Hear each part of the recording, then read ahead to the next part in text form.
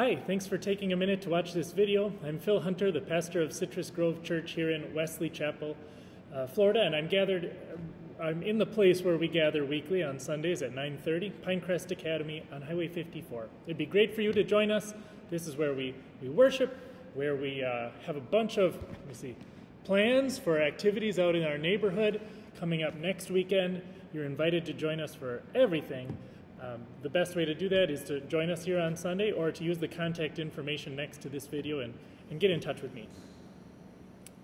Let's dive into the same part of the Bible where we left off last week. We're in a new book. We've been in Luke for a long time, and now we're in the little book of Micah that will take us right up to Christmas. We're in chapter 3 of the book of Micah. You can look it up online, use the links here. Let me ask you, how furious do you get over injustice? If you saw at the store this Black Friday weekend, you were shopping and the person in front of you was getting ripped off. They were overcharging her at the checkout line. Would you join her in complaining? Would you raise a fuss until everything was put right because you just can't stand injustice? Or would you kind of figure, oh, that's her problem? Or how about if it hits closer to home? If a member of your family, say, was arrested for something he did not do, and you find out later it was because of a neighbor who just never liked him for whatever reason. Maybe he had dogs that barked at the wrong time or something. And this neighbor filed a false report, really made it up about your brother. And so your brother was arrested, and it goes as a mark on his otherwise spotless record. Maybe this person had friends in high places and was able to call in some favors and get this thing done that was just not right. Wouldn't you be outraged about that? Rightfully so? Well, that's the position that God finds himself in. He has been there. He's been outraged over injustice. And it sounds strange that God could be outraged about our human injustices, but he does. It really was why he sent a man named Micah to speak up and write down this message that we're going to hear in a second, which comes down to stop this rot, this corruption that you have gotten so used to. And most of all, here's where it hits home for God. Stop mistreating my family. Listen to Micah chapter 3. Then I said, "Listen, you leaders of Jacob, you rulers of Israel, should you not embrace justice? You who hate good and love evil, who tear the skin from my people and the flesh from their bones, who eat my people's flesh and strip off their skin and break their bones in pieces, who chop them up like meat for the pan, like flesh for the pot. Then they'll cry out to the Lord, but he will not answer them. At that time he will hide his face from them because of the evil they have done. This is what the Lord says. As for those prophets who lead my people astray, they proclaim peace if they have something to eat, but prepare to wage war against anyone who refuses to feed them. Therefore night will come over you, without visions, and darkness without divination. The sun will set for those prophets, and the day will go dark for them. The seers will be ashamed, and the diviners disgraced. They will all cover their faces because there's no answer from God. But as for me, I'm filled with power, with the Spirit of the Lord, and with justice and might, to declare to Jacob his transgression, and to Israel his sin." Hear this, you leaders of Jacob, you rulers of Israel, who despise justice and distort all that is right, who build Zion with bloodshed and Jerusalem with wickedness. Her leaders judge for a bribe, her priests teach for a price, and her prophets tell fortunes for money.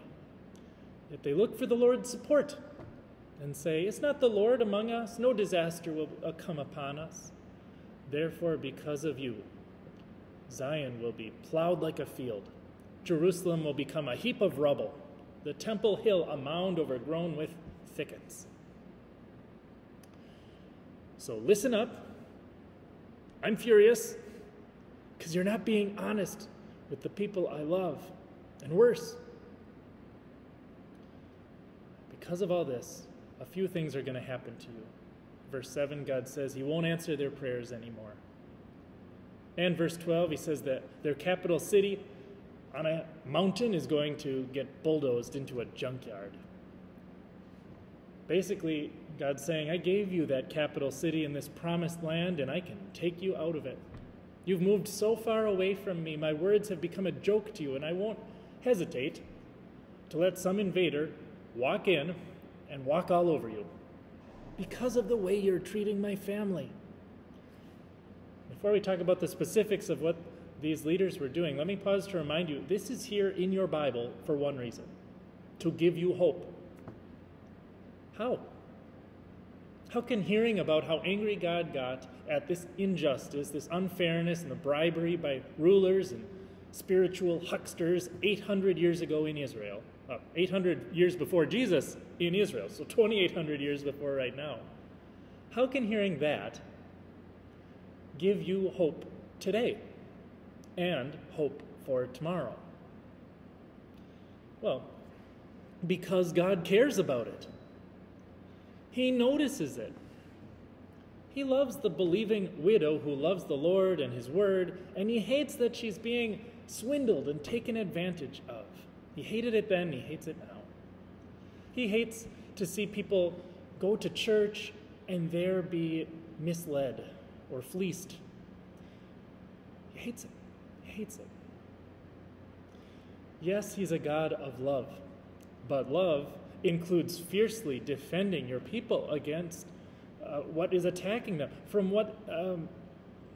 These are people who are depending on you, so of course God springs to their defense. What father could smile and just ignore the injustice happening against his children? Not our God. So take hope. God knows what is happening, and he notices all of it. It's not getting past him. It's not getting past him at all. And no one gets away with anything forever. People can fool other people, and they can run roughshod over people in a weaker position than them. But nothing gets past our God. At certain points in life, you may just have to be content with the justice that God will dispense at his time. In Romans 12, in fact, we're encouraged to leave room for God to be God. It's not our job to even every score or to get revenge in the right amount until we're happy. Instead, as far as it depends on us, we aim to live at peace with everyone. And we can be so confident in God's ultimate justice that we can even give food and water to people who hate you. And if our kindness to them makes them even more mad at us, well, okay. We resolve not to be overcome by evil, but we'll overcome evil with good. And maybe as they see us, they'll wonder what's different about us and makes us tick. What gives us such peace and confidence? What gives us such hope for tomorrow in the face of such injustice? We can tell them. Jesus does. Let's talk more specifically about what was going wrong in this society. Starting with verse 1 of chapter 3, God is laying out evidence against those in charge, people with authority and influence and power. And he phrases his whole list here as a question where he expects more from them. After all, these are supposed to be the people with a good grasp of morals and God's commandments. They should hold to his words. They should live like people who understand the mercy of the Lord their God. Shouldn't they? So why don't they? Shouldn't they want their society to be fair? Shouldn't they hate evil and love good instead of doing the opposite? Later on in verse 5, we're going to find out that the priests were pastoring the people only as much as they thought they were worth. Buy me a nice dinner and I'll tell you a nice message from God. They save their harsh words for people who won't bribe them. This is so wrong. God is totally done with them. They're dragging God's name through the mud. God says they will all cover their faces, and the Hebrew expression is they'll cover their mustaches. Maybe it just looks like this as they're just shaking their heads and just shocked and appalled that everything that they had built is going to crumble around them. They're going to be at a total loss. And it's not going to be a great look for people who are supposed to be in touch with God, that they will get no answer from God. And God says, away from me, I don't know you. The funny thing is, for all these corrupt judges and prophets, they all kind of figure they're safe. We're the city of God. No one can touch us. God will keep us safe while we're doing whatever we want to get ahead. Micah is the one voice in the city, I guess at this point, who, like he says in verse 8, is filled with the Spirit to declare sins to sinners, to hold up an honest mirror so that people can see how ugly the picture is right now. And hopefully, the hope is they'll change.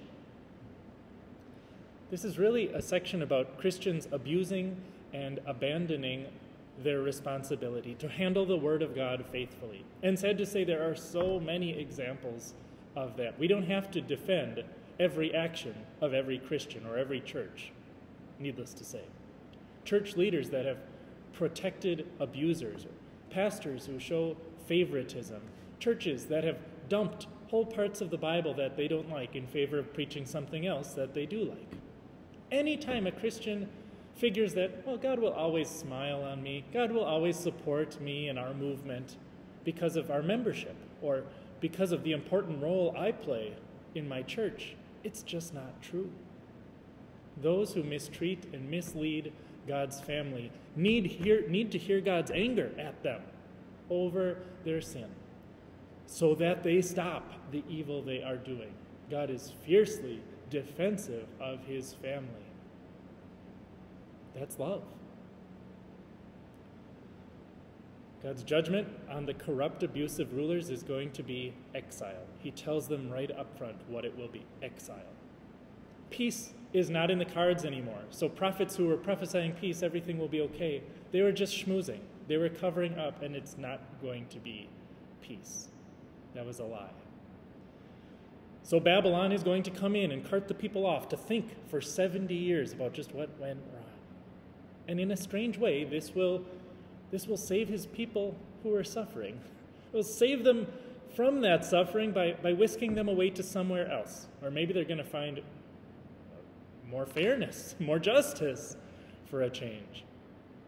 You can see in this perhaps a reflection of God driving Adam and Eve out of the broken paradise garden of Eden to keep them from eating from the tree of life and living like that forever. He had a better plan, a better story for them. He held out to them the promise of a better eternal life without the sin. And that's the hope of coming back home, the hope of a tomorrow. And chapter 4 of Micah's book is God's promise and God's plan to bring his exiles home. Listen to that now. In the last days, the mountain of the Lord's temple will be established as the highest of the mountains. It will be exalted above the hills, and peoples will stream to it. Many nations will come and say, "Come, let us go to the mountain of the Lord, to the temple of the God of Jacob. He will teach us his ways, so we may walk in his paths.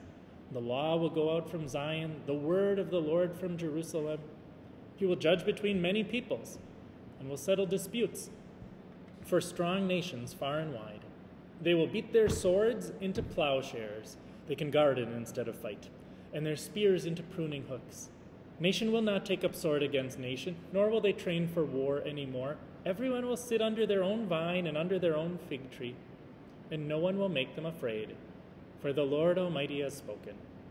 All the nations may walk in the name of their gods, but we will walk in the name of the Lord our God forever and ever. In that day, declares the Lord, I will gather the lame, I will assemble the exiles, and those I have brought to grief I will make the lame my remnant, those driven away into a strong nation. The Lord will rule over them in Mount Zion from that day and forever. As for you, watchtower of the flock, stronghold of daughter Zion, the former dominion will be restored to you. Kingship will come to daughter Jerusalem. Why do you now cry aloud? Have you no king? Has your ruler perished? That pain seizes you like that of a woman in labor. Writhe in agony, daughter Zion, like a woman in labor, for now you must leave the city to camp in the open field.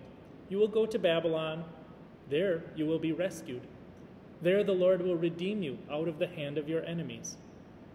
But now many nations are gathered against you. They say, let her be defiled, let her eyes gloat over Zion. But they do not know the thoughts of the Lord. They do not understand his plan, that he has gathered them like sheaves to the threshing floor.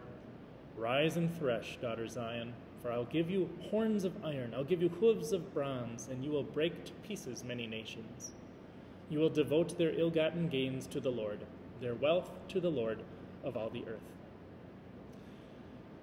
The book of a different prophet, Isaiah, includes by far the most promises of a Savior, prophecies, and they're often pointed out as Jesus was crossing things off his list in the biographies, the Gospels. Matthew or Luke will write, this happened just as it was prophesied by Isaiah. Well, Micah was a much shorter book and definitely has fewer exact predictions about the Savior, but still, Micah has been called Little Isaiah. The two lived at the same time, and some of these verses we just heard in Micah 4 are almost identical to part of Isaiah chapter 2. So what do we make of that? It's possible that Micah knew of a prophecy that God spoke through Isaiah, and now Micah is using his voice to amplify it out to even more people than who heard it from Isaiah.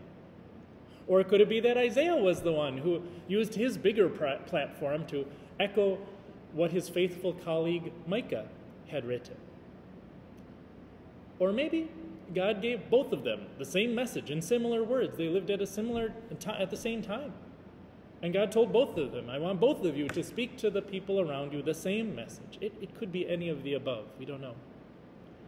The most important part for us is knowing that we are included in the promises God makes here through his servants, both Isaiah and Micah.